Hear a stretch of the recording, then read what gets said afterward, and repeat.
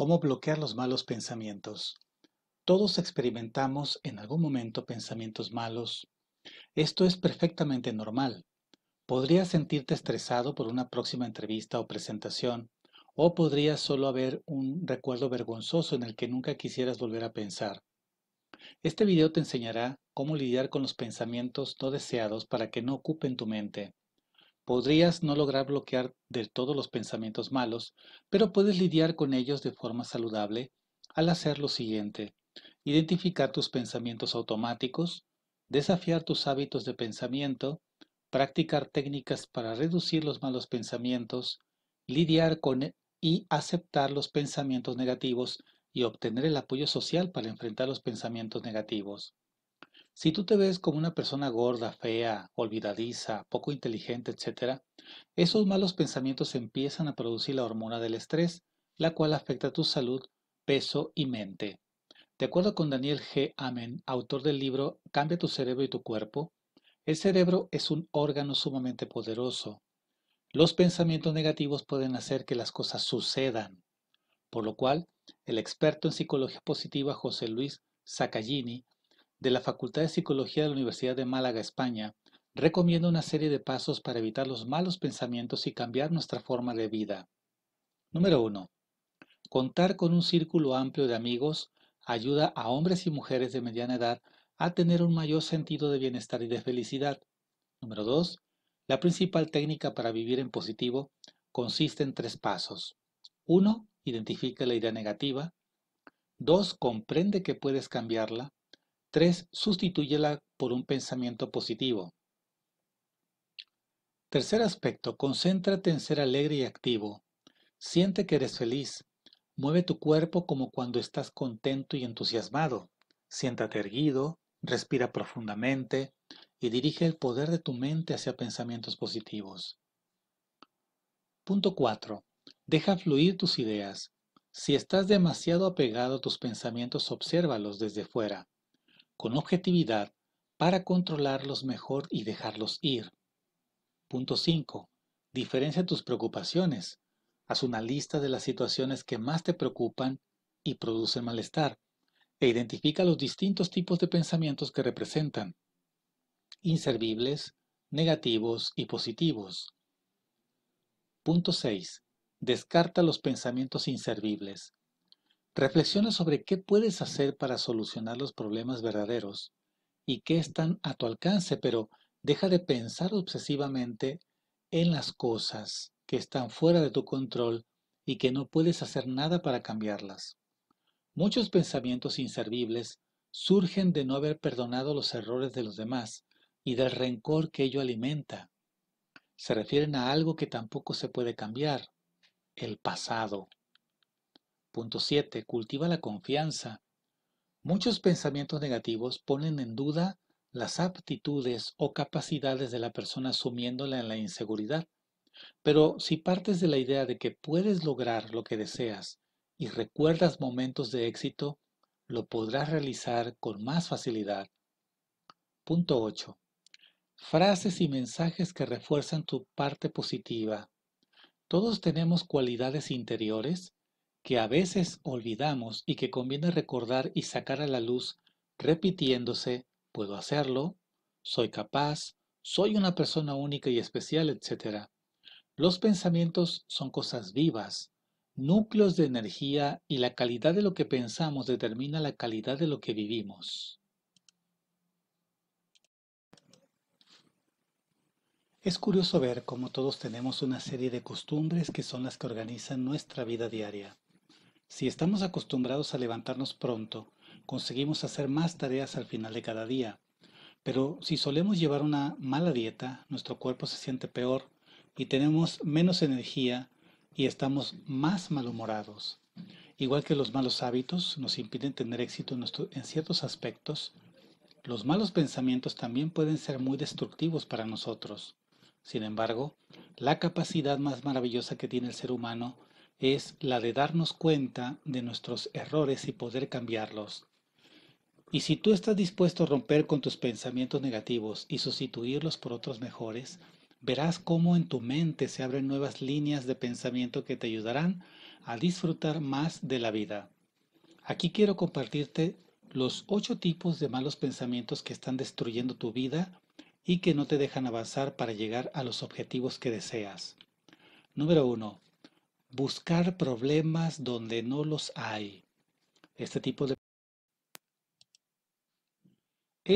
de pensamiento negativo se suele dar sobre todo cuando estamos al borde de una crisis. Y quizás a ti te pase lo mismo si ahora no estás pasando por el mejor momento de tu vida. Ves problemas en cualquier parte. Donde otros ven algo bueno, tú solo ves algo con un gran potencial para decepcionarte y frustrarte.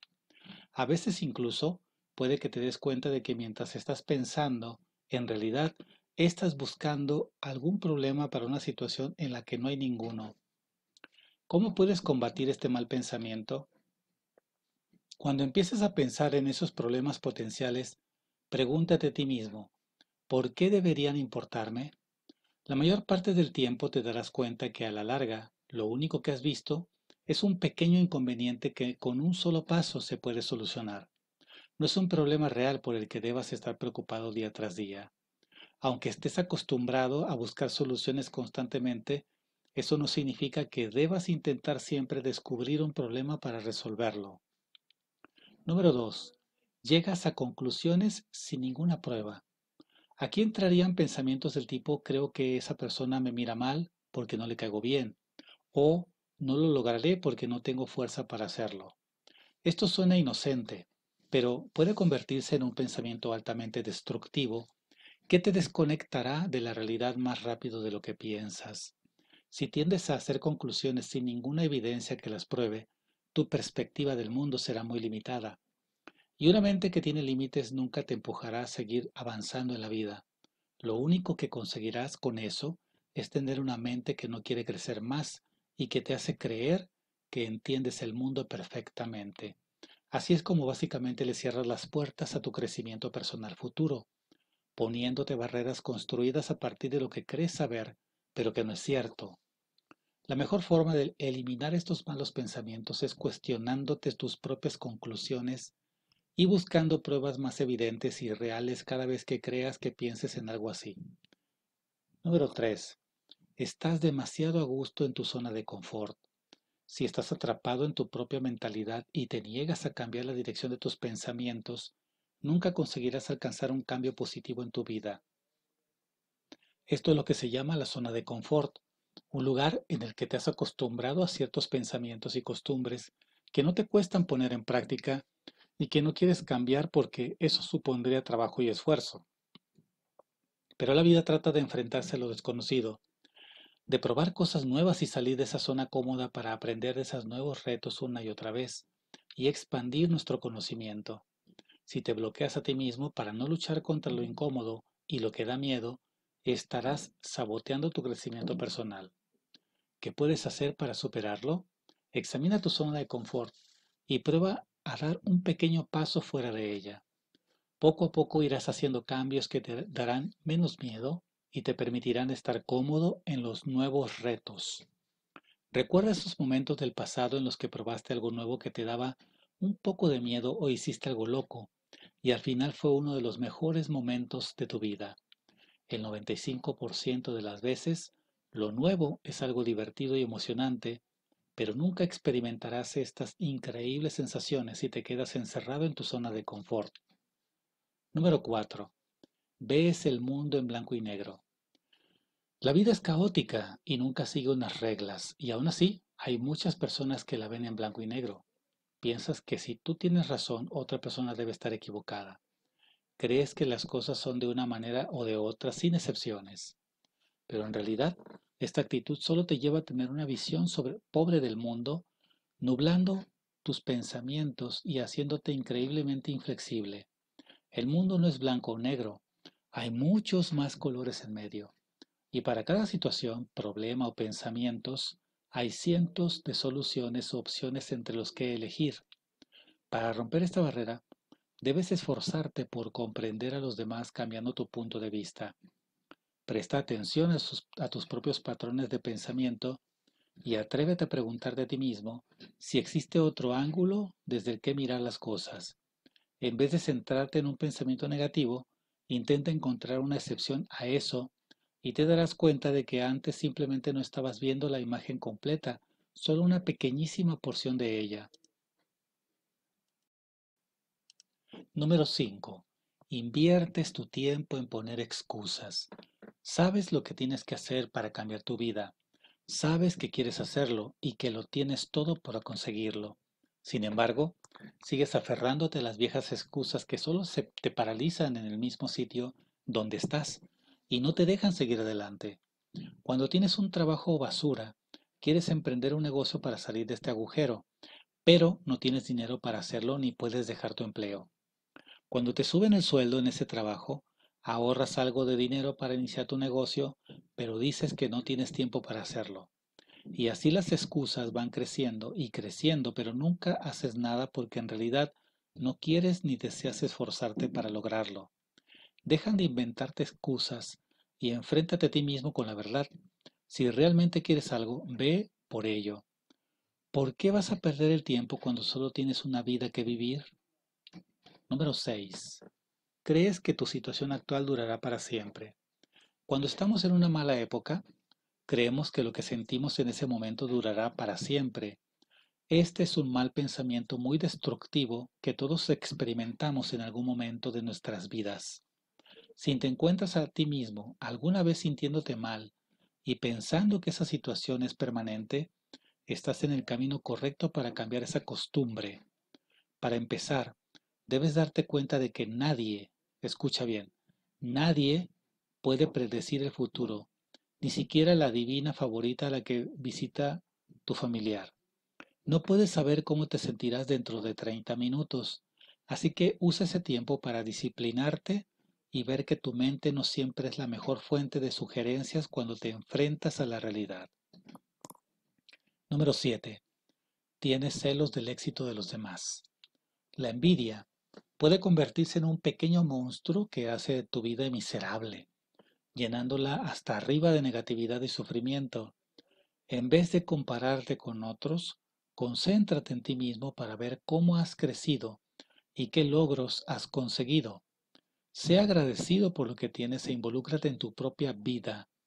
Pasa tu tiempo viviendo y explorando todo lo que puedas, no analizando lo que otros tienen y tú no. Número 8. Piensas demasiado. Si piensas demasiado de forma enfermiza, a menudo te encontrarás a ti mismo incapaz de tomar acción, paralizado por tus análisis en profundidad que a menudo serán muy exagerados. Si hago esto puede pasar esto, pero si no lo hago esto otro sucederá. Pensar demasiado es el primer paso para encontrar negatividad en el mundo que te rodea. Deja de pensar tanto y empieza a vivir más. Vive en el presente y minimiza pensar tanto intercambiando puntos de vista con otras personas. No dejes que tus pensamientos te controlen, contrólalos tú a ellos. No hagas caso de esos malos pensamientos que corretean en círculos en tu mente y que te molestan como si fueran una mosca a tu alrededor. Respira hondo y considera cambiar los patrones de pensamiento que te hacen sentir miserable. Ganar el control sobre tu vida siempre es posible, pero no esperes que esto pase de la noche a la mañana. Cambiar tu forma de pensar es un excelente primer paso para lograrlo. Si quieres liberar tu mente de las preocupaciones e influencias negativas y deseas crear una disposición positiva y creativa en muy poco tiempo, ten en cuenta el hecho de que solo podemos pensar una cosa cada vez. Recuerda esto siempre.